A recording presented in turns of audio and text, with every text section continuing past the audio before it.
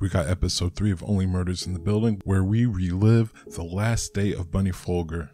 We got insight to who she really was as a person. Let's go over all the clues as we decode Only Murders in the Building. We start with the trio recreating Bunny's last day and what would be her last day as board president. We find that Bunny was given the job as board president from her mother and that she planned to step down. We also find out from the shot that was in the trailer that this pamphlet that said Boca Raton is a place that Bunny was thinking of going after retiring from her position. Later, the trio have a little party in the Arcornia courtyard with some fans. They're retelling the story of confronting Jan and saving the day.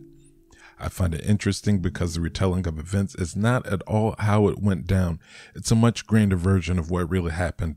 And it's funny because in courtrooms, the same thing actually happens a lot. Eyewitness testimony is highly unreliable and often inconsistent, but in this case, it tells a great story. Bunny then approaches and tells the group that congregations of over 12 people must be approved by the board and that the superfans are not allowed to sell merchandise. Some of the items that they're selling are actual merchandise you can buy from the Only Murders Hulu shop. But why buy it when you can win it? I've decided to give away up to $50 of Only Murders merch on the channel. Stay tuned because at the end of the video, I'll tell you how to enter to win. We see the incoming board president meeting with Bunny, where she's giving her some last minute pointers. I will add that we finally got a mention of Jose Torres, the building superintendent. This was to replace a light bulb in the fountain. We get Uma and Bunny walking down the street as Bunny talks about maybe becoming a snowbird. Bunny gets a call from someone asking about the painting and she seems pretty frustrated about it.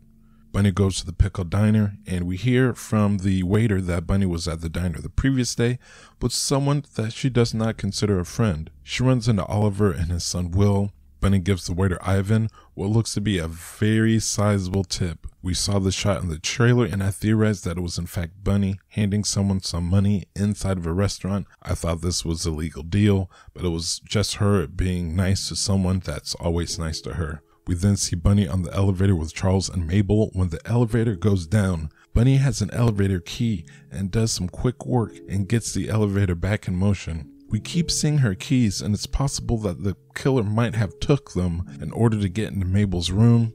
Unknown to Bunny, the board meeting is actually a party for her retirement, and during the meeting, Bunny changes her mind about stepping down. This results in an argument between Bunny and Nina. This moment made me more endearing to Bunny and dislike the power-hungry Nina even more, who already seemed a little snooty. Nina appears to have pulled some kind of long con, getting Bunny to trust her in order to take her place as the board president. The trio then look over the murder board, adding in all the new clues they have collected so far, making Nina the prime suspect. Later, Bunny hears the trio partying and goes to thank them and gives them a bottle of champagne. They give her an Only Murders hoodie, and this explains why she was wearing it when she was stabbed.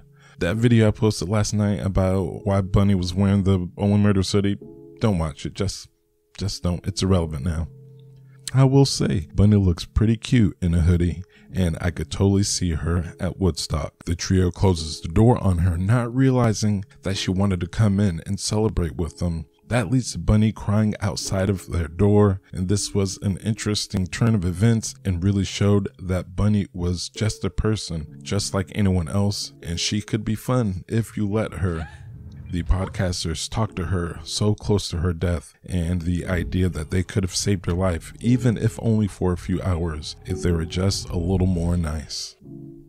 An interesting bit, when the trio looks outside of the door, someone slams their door shut. Now I thought this was Bunny at first, but then Bunny lives next door to Mabel, not across from her. This person lives a few doors down and across. I found it strange because it was just seconds after we no longer hear Bunny wailing outside. Though we don't know the name of this person, I believe it is the same person we saw in season 1, episode 1, when Mabel and Charles walk down the hall to Mabel's room just before they sneak into Bunny's place. It could also be this person standing by themselves when the trio gets arrested. I don't know if it is, or even if it is, if it means anything. I just thought it was interesting, wanted to share it with you as something we might want to keep an eye on.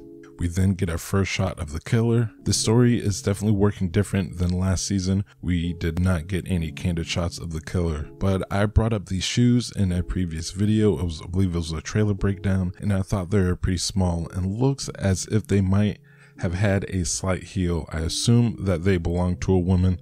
We'll talk a little bit more about them later. The killer knocks on Bunny's door. As the killer is standing there, she says, "What the fuck do you want?" And this tells us that she indeed knew the killer, but we're not sure how familiar she is with this person. We then see the killer grab Bunny's shoulder, wearing oversized gloves.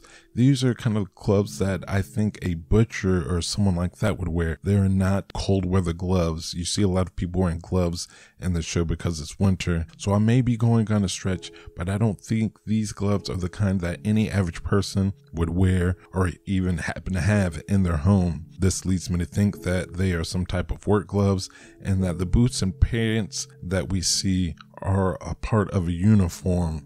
Then we get some silhouettes of Bunny and the killer, and it's hard to tell, but it looks like they might be wearing glasses or a beanie or a balaclava, something like that hides their identity. So if we could figure out a reason why someone would be wearing something like this and Bunny would not be weirded out by that itself, that might be a pretty interesting note. But they're not necessarily glasses. They could be shades or some kind of goggles. It then cuts to Mabel entering her room and encountering Bunny, and that's where the episode ends. This was a very great episode and my favorite of the season so far. We've been getting a lot of information over the last few episodes, and even though we saw a part of the killer, I feel like we're not that much closer knowing to who they are.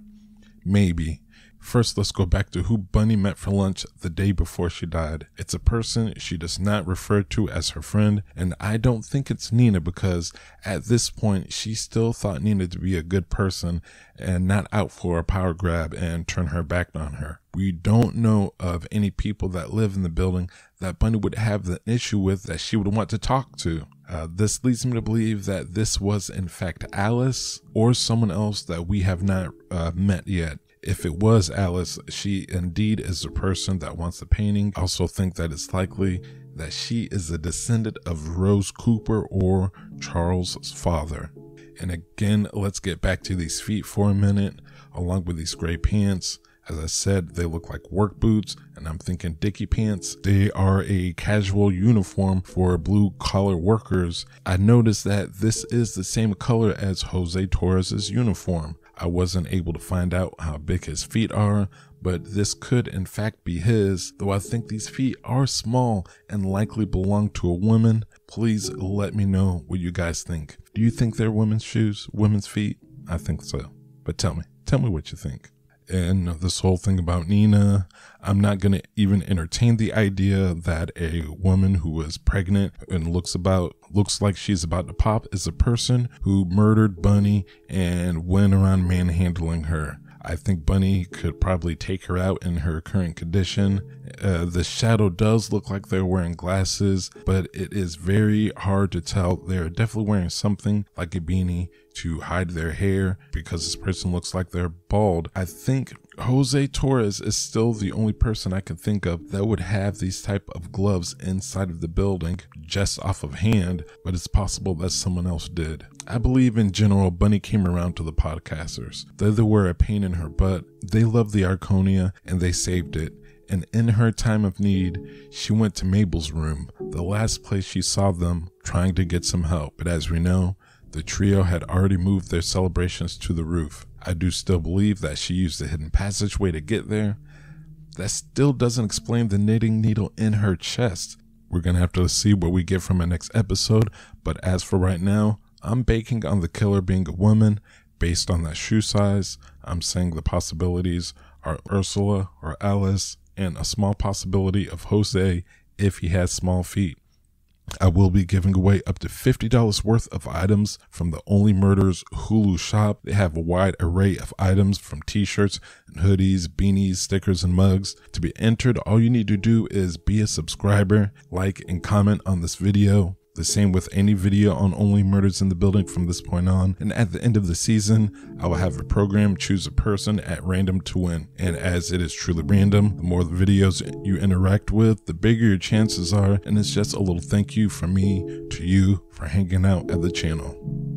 those are all the details I was able to find. Did I miss anything? I know I was trying to get this one out a little bit faster, but I had to take a nap before I started editing and life got away from me. I'm trying to get them out as fast as possible. Please give me all your comments and ideas, and I'll be sure to interact with you down below. Thank you again for being here.